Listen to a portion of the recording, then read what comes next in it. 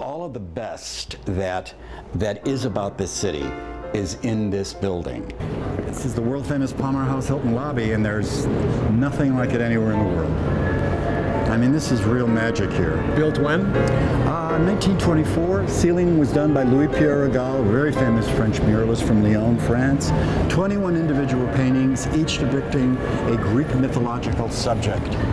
You have Venus up there, Apollo. Kind of wonderful stuff, huh? It's amazing. What a great place to meet someone for a swanky cocktail, too. You know? And people do. And Sure. people do. And then? And the world famous Empire Room. Why is it famous? Anybody who is anybody from Broadway and Hollywood and radio, later television. I mean, from Al Jolson and Peggy Lee and Judy Garland and Frank Sinatra and Carol Channing and all of them. They all played this room? They all played this room, and up on the bandstand were the greatest orchestras in America's history. After you.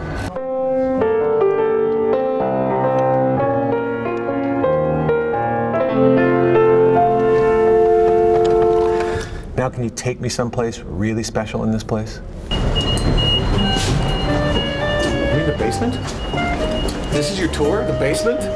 Very, very few people have seen what you're about to see. I hope it's worth it.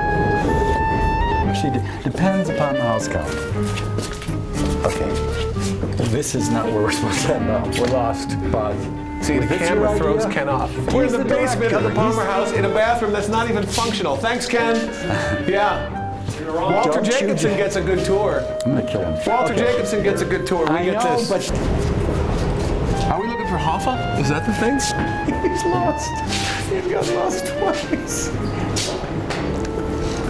And actually, it's not something that I see very often either. That's where I keep all my fans. Some people have a Facebook page. I just keep my fans in there. My fan room. There's only 26 Grand Palace hotels that remain in the country today, and this is probably the finest. You're not going to see hotels like this ever again. And Ken Price joins us now, along with Mark DiCarlo. Did you guys make it out of the vault?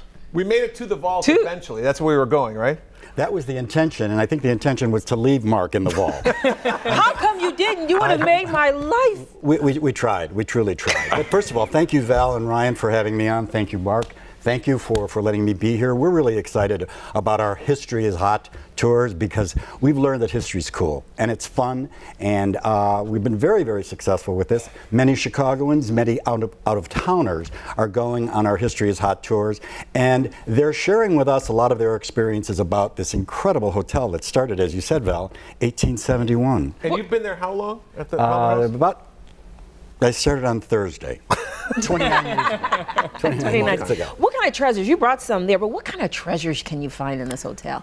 Many. Of course, you know, no question, Bertha Honoré Palmer, who was the wife of Potter Palmer, was a remarkable woman. She contributed French Impressionism to the Western world, which is now all at our Art Institute. We have the largest collection of French Impressionism outside of Paris. But her sister married President Grant's son, Brigadier General Frederick Dent Grant.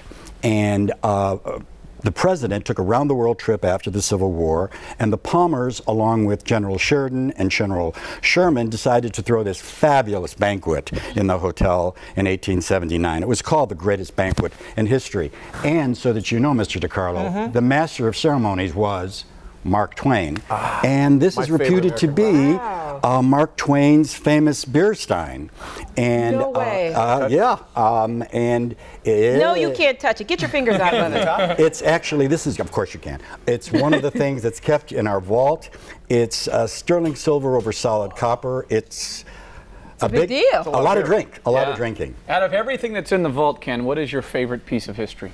It's hard to say. Well, first of all, this china is French Avalon china. It's clearly priceless. She purchased it on one of her trips back and forth to France, acquiring the French Impressionistic collection, and it's valued about $7,000 for one place setting. Wow. Now that was 15 years ago we had that done, but now with the advent and the value of gold, it's probably worth much, much more. One place setting is 18 pieces. So you're looking at bone china, real gold, and crystal. And these are the only pieces that we brought. So we're very proud. The vault is filled with that stuff. So you guys really did go in there and look at the It took us a while because Ken got lost twice, but we I eventually did. got there. I did not. I did not. But we really tried to lock him in there. Unfortunately, we couldn't do that. That would have been great. We turned the microwave on high, and he would have come back later, and he would have been something else. What's this behind us? This is one of the original posters that was in the railroad community that 300 miles around the city of Chicago. This is one of a kinder, and it's of the hotel. And the thing about that's unique for us is, you know, these were visionary people, Val and Ryan. You know, Potter Palmer was the person who came up with the first vertical steam railroad, which was the prototype of the elevator. He came up with the idea of using Edison's invention of a light bulb. You have to understand, fires were everywhere. And it was Potter Palmer who literally decided, this is a brilliant invention, we should be using it. And most importantly, probably, he was the first person to come up with the world's first totally fireproof building. If you know anything about Chicago's history, prior to the fire, fires were all the time, but the Great Chicago Fire leveled this city. So we're proud that we came back from the ashes. Right. Wow. So